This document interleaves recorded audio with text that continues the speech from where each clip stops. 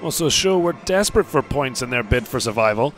Renard even said he'd leave France if he couldn't save them from the drop. Guingamp are in the quarterfinals of the Coupe de France, but without a win in 9 in the league, and at risk of being dragged into the battle at the bottom. Well, Renard looking reasonably relaxed.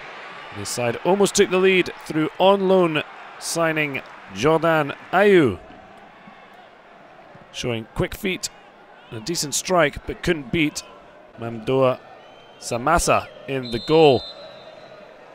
Certainly an uneventful first half, 0-0. The crowd being rained on while Lionel Mathis tried to get his Guingamp teammates into life for Guingamp, but it was Ayew again proving dangerous to the visitors' goal. The ball breaking for him. The strike just going past the post. Yet to score for Sochaux. Only one so far this season, in the first half of the season with Marseille.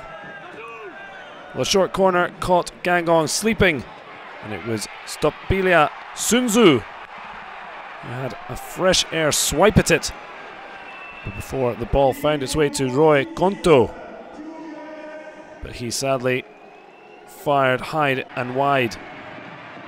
Well, SUNZU scored the winner against Nantes, and the defender showed great feet on the edge of the box before unleashing a terrific effort. But Samassa was equal to it. Wonderful control from the big defender, just unable to find the net. But he wasn't to be denied when the ball found him at the back post. He stooped down to head home a vital goal. Well, the Zambian defender, brought in by former coach Renard of the African nation, and looked as delighted as when they won the 2012 African Cup of Nations. Guingamp, though, almost forcing an equaliser. Yohann PELE happy to see it creep past the post. And then an even better chance for Guingamp. Christophe Mandan, 86th minute sub. I wonder how he didn't bring the scores level.